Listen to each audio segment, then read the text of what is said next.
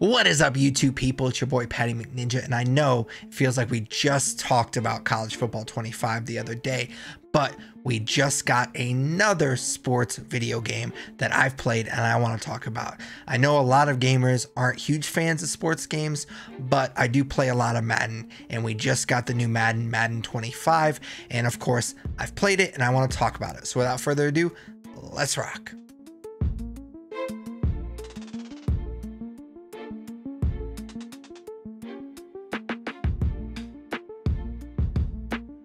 A quick disclaimer before we get started, very similar to my College Football 25 review, where that video is basically just me reviewing Road to Glory. I'm basically just going to review Madden 25 franchise mode, where in College Football 25, I had, at least until the point I had recorded that video, had only played Road to Glory. Since then, I've played a ton of Dynasty, but in Madden, I literally only play franchise mode. I don't play MUT. I haven't played online games in forever, at least when it comes to Madden. So franchise mode is the only thing that I play. I love doing realistic rebuilds, playing that pretend GM. It's really fun to me. So I will touch on gameplay and graphics, but they will be through the lens of playing franchise mode. Most of this discussion will be new features or lack thereof in Madden 25's franchise mode. Many of you probably know, especially if you watched the same video last year, I grew up playing Madden, but I also played NFL Game Day, NFL Fever, and of course, the GOAT of all football sim games, NFL 2K5. So I've had the pleasure and now the curse of knowing how good these games can be when there's legit competition in the marketplace. So please keep that in mind while I talk about this new Madden game, because spoiler alert, I'm mostly going to be positive because, like the last few years, Madden 25 is technically better than the game before it. And when you have these yearly releases, that's kind of how you need to judge these releases. Is it better than the game before it? And technically, yes, Madden 25 is better than Madden 24. However, all of that being said, Madden is still a shell of its former glory. It feels like we're slowly crawling back to where it was 15, 20 years ago. And I do think that that's a good place to start, because I am always curious every year to see what changes are coming to Madden franchise. Unfortunately, a lot of them are just stuff that they're bringing back to the game that they took out for no reason. But I was especially curious this year because of how much I enjoyed College Football 25.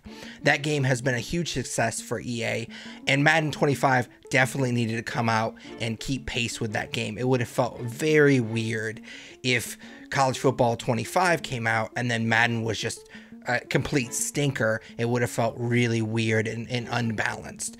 And overall, I think they did a commendable job doing just that, especially when it comes to a big part of the gameplay that I praised during my College Football 25 video, but we'll get to that later in this video.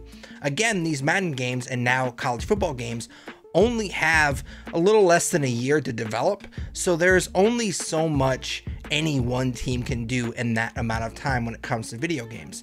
We've definitely seen bigger leaps in past years, and it feels like Madden 25 spent most of their blood, sweat, and tears into cleaning up the presentation versus giving us a ton of new features. The franchise UI looks a lot different this year. In my opinion, it's for the better, and that just simply could be because the UI has looked exactly the same for so long that I'm just happy to see something different for once, but I do like it. It's been a minute since I've played Madden 24, but it does seem like there's a lot more info available on that first home screen in Madden 25, so that's good. Some of that has to do with the fact that there's a new message feature on that hub that will give you details on the upcoming opponent, player storylines, etc. I was actually pleasantly surprised to see that there was actually info about players on other teams not signing new contracts, so it kind of gives you a heads up for free agency coming up. I thought that was a pretty cool feature, and overall I do like the message feature. I think it's a cool little touch that they added to this game. However, I did kind of forget about it after a while. There's also a top story slider on the right, which can be kind of helpful. That being said, the rest of the tabs are exactly the same. They also added a new coat of paint to the scenarios as well. Most of the scenarios themselves aren't that much different than the ones we've seen in the past. However, how they present those scenarios are a lot different. You still have the press conferences, even though it looks a lot better than it has in the past games. There's also new scenarios in the practice field, the coach's office, and my personal favorite, where they'll actually have these scenarios during team meetings where you'll actually collab with your players on how to attack your next opponent. I thought that was a really cool feature. It's certainly a much needed breath of fresh air when it came to these scenarios. However, if you play franchise as much as I do, you will of course see most of these several times throughout a rebuild. And you will get most of your new scenarios at the start of the season. It does feel like there's that same like 3 or 4 or even 5 that hit you at the beginning of every season, and then the frequency that you see the scenarios kind of dies out throughout the season. You don't get as many. You might get those player meetings every so often. You might also get a one-on-one player meeting in your office where a player's upset and they want the ball more or something like that throughout the season, but they're few and far between. Most of them will be at the start of the new season. There's some that will run throughout the season and they'll kind of check back to after the season, so you'll kind of need to pay attention to those as you go along. There are also some off-season scenarios as well, but those don't feel as important as the others. I do want to point out, since I do a lot of realistic rebuilds, I only play a few games during the season, and mostly that's because I do like the free agency, I like the drafting, I like the trading. All that stuff is really fun to me, but at the end of the day, it's still a video game and I'm very good at the game. So if I played every single game, I would just go 17-0 every season, and obviously that wouldn't be very realistic. There are certain scenarios where there's these press conferences where the press will actually ask you how the last game went, and they will ask you particular questions about the game. And so it does get a little tricky because I don't play all the games. I don't always know what happened in the game. So if you answer one of those questions wrong, it will affect your morale. So I would suggest making sure that you at least look at what happened during each game in case you do get one of these press conference scenarios pop up. EA also gave the scouting reports on the rookie class a facelift as well, which was much needed. The way that you actually scout rookies with the area scouts and how each scout and regions have their own positional strengths and weaknesses, none of that has changed. So at its core, it's still the exact same system. This change is just purely cosmetic and quality of life to the layout of how you actually look at the prospects and how well they did with their combine and pro day and so on and so forth. You can actually now change the info you see and sort when looking at prospects. So if you want to sort by just 40 time, which I wouldn't suggest because 40 time I think is, in my opinion, the most overrated stat in the NFL. But if that's how you want to build your team, just by having a bunch of fast people may or may not be able to play football, you can do that now. And it makes it very easy to sort by that, and you can sort by particular position and stat, or just overall draft class. If you just want the literal fastest guy in the draft class, you can do that as well. You can also add players to your favorites. Again, you could do that in the past game, but you can actually base it on those stats. My one big critique, outside of the fact that nothing actually has changed in the way that you scout, is that you can't rearrange your favorites. So once you add a favorite, you can sort them differently by like round or stat or whatever when they're in their favorites. But maybe I'm just dumb. It's always a real possibility when it comes to me in video games, and I just couldn't figure it out. But you literally cannot change the order in which your favorites are listed outside of just sorting it by a particular stat, which I found very odd because they do let you do that with your recruiting class in College Football 25. So why not give us something similar in Madden 25? It just doesn't really make a whole lot of sense to me. However, I kind of saved the biggest cosmetic change for last, and that is the draft presentation. So you have a full draft board at all times, so you can actually see the teams coming up and who's been drafted in that round. A slight nitpick, it is kind of tough to see the actual positions and the names of the players because it's a big draft board and you only have a certain screen to look at this. So it is a little hard to read some of the player names and positions. And I also, again, I could just be dumb and can't figure it out, but I haven't found a way to actually look back on previous rounds. So it is kind of hard to see who's been drafted from that team in previous rounds. So you can only see the draft board for that particular round. However, they did actually bring in Roger Goodell. You don't hear any booing when he's presenting this stuff, so that's obviously not that realistic. However, he does dap up anyone drafted in the first round. Outside of that, they will show the draftees with the team hat in their house, which I thought was really, really cool, because if you're a football sicko like me, you probably watch a lot of draft coverage, and that's pretty much exactly what happens. They also will occasionally show the draft war room celebrate when they draft somebody, so that's also cool. Again, kind of the way that I was talking about the scouting, it doesn't change how you actually draft the players, but it's for sure a welcome change to the presentation that has become very, very stale over the last few years. They will also grade your draft picks as you go along. I will say, not sure I agree with their grades. They've given me really shitty grades only to find out that the guy that I drafted in the 5th round had a 70+ overall. Maybe it's just my realistic rebuild mindset, but when I'm drafting a guy in the 5th round, I'm just looking for a cost-controlled backup. I'm looking for a guy that can play special teams, that can come in a pinch when my starter gets hurt and he's not getting completely cooked out there. So for me, a 70 overall is a great backup. So the fact that I'm getting shit on with these grades because I drafted a 70 in the 5th round doesn't really make a whole lot of sense to me. Unfortunately, there's still no comp picks in Madden 25, and I do want to give them a slight benefit of the doubt. I do know that the NFL comp pick formula is a bit complicated, so I do want to give them a slight benefit of the doubt. I'm not going to sit here and say, even though I am an NFL sicko, it's one of the things that I don't really understand all that well. I know the general idea of it, but I know it can be a little complicated, so I get why it's not in Madden, but you could easily just simplify it.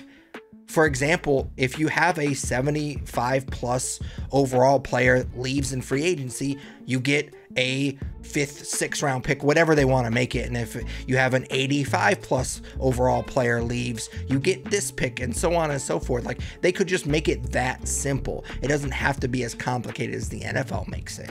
It really just doesn't have to be that hard.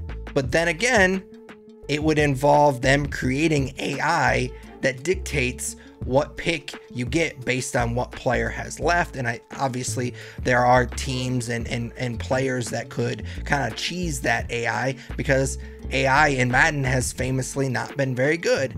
You still see 4-3 teams sign clear edge rushers to play off-ball linebackers because the AI still hasn't figured that out. So I have zero faith that if they did add comp picks, they would actually get it right and it would actually work the way that it's supposed to work. Speaking of free agency, it's literally exactly the same. Same with the coach's skill tree. I like that they tweaked both free agency and put in the coach's skill tree a few years ago, but don't just forget about them. EA has this really bad habit of adding something and then President Bush style saying mission accomplished and then leaving it just to become stale years later. Just because you made the free agency and coach's skill tree good doesn't mean you can't improve upon them. They were good ideas. I like what they did a few years ago, but don't let them just go stale. You have to continually improve upon these features that you throw in to sell new games. Moving on, I think that's about all the franchise mode specific things I wanted to talk about. Let's move on to how the game actually plays. And despite all that talk about boom tech or whatever stupid name they want to call it, I do think that Madden 25, for better or for worse, plays a lot like Madden 24.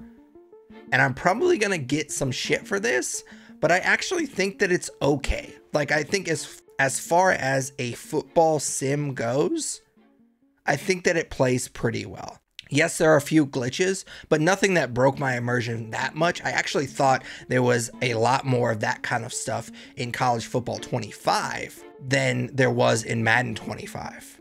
Of course, it is a video game, so there's always going to be a meta. There is always going to be some things that you can do to cheese the game if you want. And people are always going to complain, well, the run game is too OP in this game, or this playbook is too OP, or so on and so forth.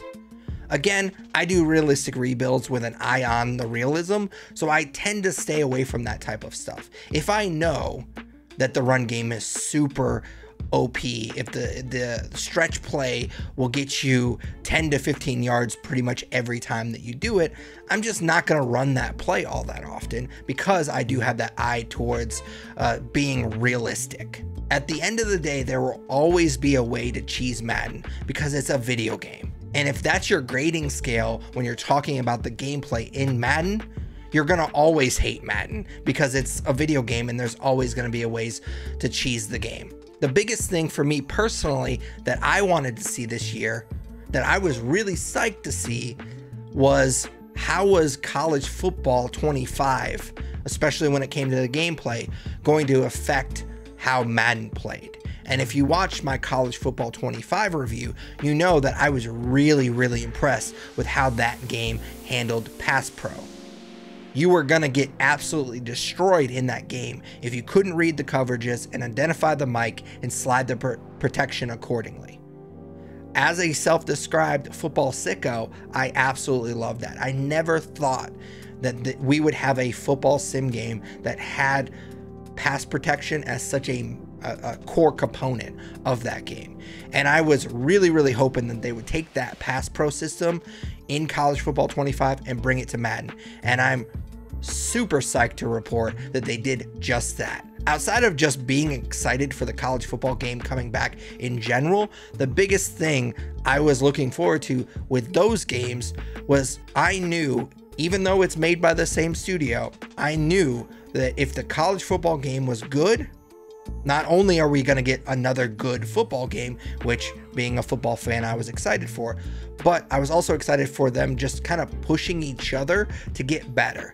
It's EA, so I don't want to give them any credit because they don't deserve any benefit of the doubt, but it's a really bad look to put a cool new feature in a college football game, but then not put that same feature in Madden and vice versa. So I'm really hoping, and based on College Football 25 and now Madden 25, it does give me hope that these games are going to push each other. And so far, so good in that sense. I also love the new playbooks that they put into Madden 25, especially the cheat motion. Each year, it feels like they make all these grand promises that they're going to add new plays and playbooks. This was the first year that it actually felt like they delivered on those promises.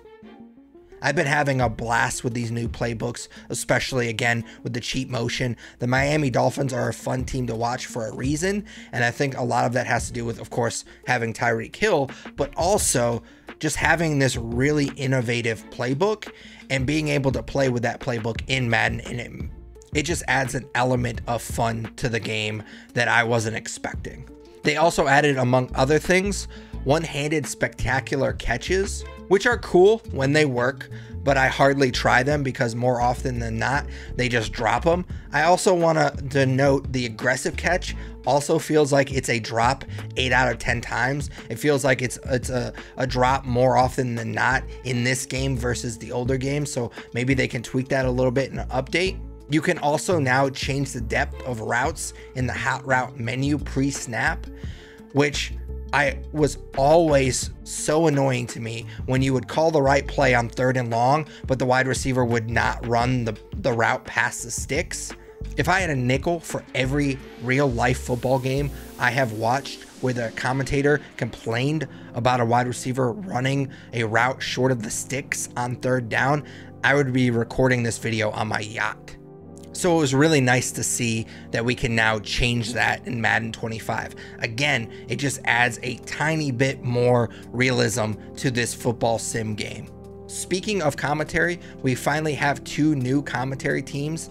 Holla fucking Luya. I do actually like Charles Davis and Brandon Gaudin. I know that a lot of people don't. I am a big Georgia Tech fan, and Brandon Gaudin used to call their game, so I'm a bit biased. I do think that they do a good job.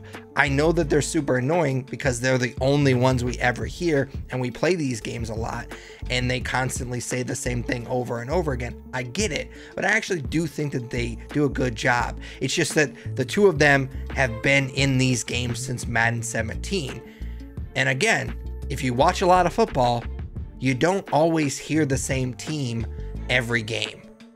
It's actually rare, very rare, to hear the same team of commentators unless it's the primetime crew on multiple games. So it's nice that you kind of have this rotation in Madden 25 now. I'm also a pretty big fan of Greg Olsen, not just because he was a former Bear. We should have never traded him. I'll never forgive them for that because he was a great tight end and we had him and we gave him away for nothing. But also, I think he's a good color commentator as well. So I like that they threw in 2 new teams. Now, outside of just having the new crews and having those new voices, which are great, the actual content of what they're saying is just mid. But again, I want to give them the benefit of the doubt. You only have so much time to record stuff, so you're only going to get better. The reason Charles Davis and Brandon Gaudin stuff is good, and there's a lot of stuff that they say throughout the games, is because they've had so many years to record all this stuff. So to be honest, I play so much of this game that after a while, I usually just end up listening to my elder emo shit on Spotify. I don't really listen to the commentators, so I don't really... This change isn't a big deal to me, but it is just kind of a nice thing that they added, and hopefully it gets better as the games go along, as they have more chance to record some more commentary. So in conclusion, in a vacuum, Madden 25 franchise is a better experience than it is in Madden 24. They cleaned up the presentation, added new commentary teams and playbooks, and brought gameplay features that I loved from College Football 25 to Madden. All of those things should be applauded. However, it's still nowhere near where it should be. Both of those things can be true at the same time. Therefore, I could not give it a high star rating. So I'm only going to give it 3 stars, which is funny because if I remember correctly, I actually gave Madden 24 a higher star rating. I think a slightly higher star rating.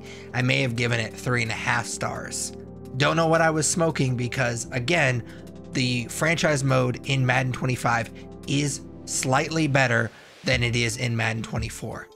So I feel like I'm kind of resetting with this star rating, and hopefully moving forward, we can continue to have this conversation where next year I talk about Madden 26 being maybe more than slightly better, but at the very least being slightly better than Madden 25. But as always, those are just my thoughts on Madden 25's franchise mode. I'd love to hear yours in the comments down below. Of course, I hope that you enjoyed this video. If you did, smash that like button, as the kids say.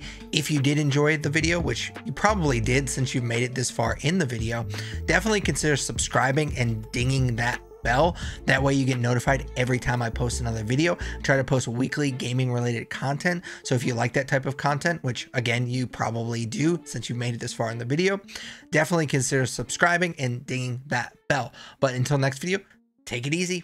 What's up, YouTube people? It's your boy Patty McNinja, and this is my boy Yoshi, aka Kitty Boy, and we were just talking and we agree that since you made it this far in the video, you might as well subscribe.